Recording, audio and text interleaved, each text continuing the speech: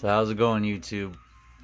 So during the coronavirus, I decided to show off my indoor garden a little bit. This is my banana tree, and excuse me if it's a mess around it. You know, it is the coronavirus. We're stockpiling stuff. I shouldn't have even showed you how big of a mess this room is. Normally it's spotless, but you know, you gotta stockpile rice and stuff. So I've had this plant about 3 years. It's a dwarf Cavendish. You know, I lived in the coldy Rocky Mountains, so it didn't do very well for years. And now I live in a warmer climate, so it's growing a lot better. I live in Phoenix now. I used to live in Flagstaff. This is my new one I bought out here in Phoenix, Arizona, from Lowe's. It's a musa, double musa, which is it grows two or three heads of bananas. There's some of my other indoor plants. I have a snake plant, or no, a spider plant back there. It's changed color quite a bit. It gets direct light. So that's my baby musa. As you can see, it's a different plant than my Cavendish. So the Cavendish has gotten pretty big. It hasn't been destroyed or wrecked by my animals in about 6 months or so. So let me actually think about that. It's probably been since August since it's been damaged from the sun moving out here. But it's actually doing really well. It takes a very long time for them to get big. This one, as you can see, let's see if I can get you some size in there. There's a juice container. That's some new nutrients my friend gave me that I'm going to start giving them once the new dirt.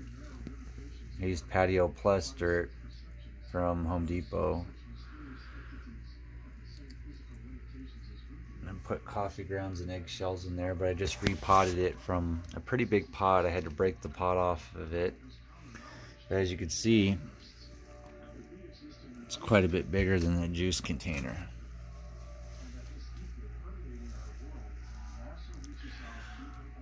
It's definitely like 3 feet, maybe, you know, 4, almost 5, with that leaf standing straight up.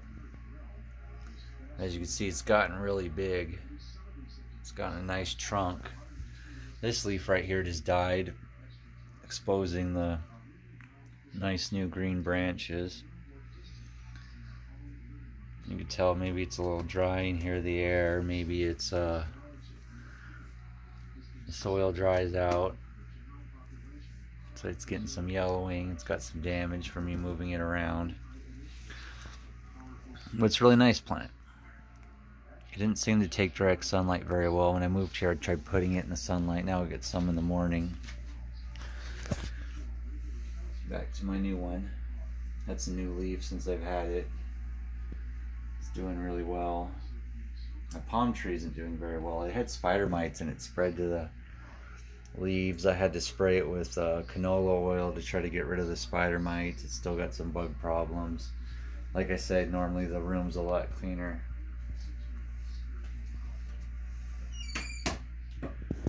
Yeah, I got this plant up here. Someone just gave me that they're moving. Got some of the other plants right here.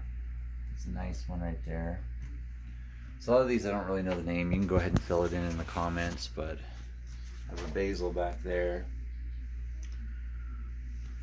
So I'm hoping my palm tree, if I keep adding soil, it'll do a little better. It's like a majestic palm. The new leaves are doing great since I put new soil in it. I also got a little fern plant in there with it. Whoops. Let me see here. There you go. And as you can see, these leaves are really, really big. Really healthy. You get some air movement from the AC running. See if I can get a better view. I mean, it really looks, this is from up above. It does get really nice green tint. It does get decent enough airflow, so it looks decently healthy. So yeah, that's my Cavendish. it's taken this long just to get it to survive, you know, damages, to get this big. Usually it has to start over, it gets knocked over, broken in half, something. So it's the longest it's gone. So I'm hoping, you know, it's getting about a year old, this trunk. I'm hoping next few months it'll start flowering. Maybe I'll get some bananas or something. And with a bigger pot, I'm hoping that it spreads more and it starts to grow more tops. And it does a lot better than it did. But I've babied this thing for years. For years. I finally got these 3 foot leaves, you know. Really beautiful plant. So I hope you enjoyed. Till next time, guys. Happy gardening.